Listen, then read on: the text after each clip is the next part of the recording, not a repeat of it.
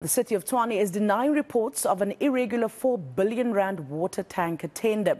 The city says the reports published in the city press contain falsehoods, distortions and fabrications.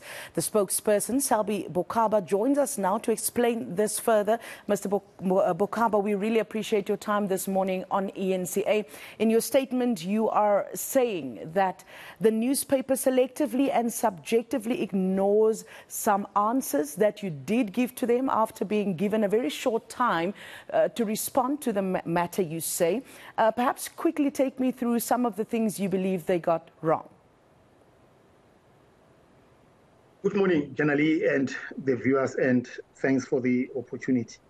Firstly, the newspaper stated that this tender is R4 billion.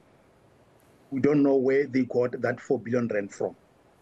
Was the estimated value for the provision of 10,000 liters of mobile drinking water tankers is R1 billion. That is the estimated value. And for this current financial year, we have budgeted approximately 262 million rand. There's no R4 billion.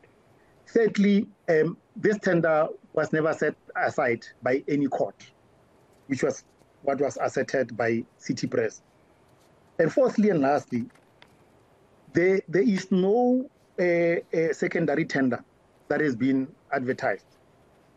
City Press reported that we have advertised a secondary tender to avoid a fight between those service providers who were not shortlisted or given the tender. That is incorrect.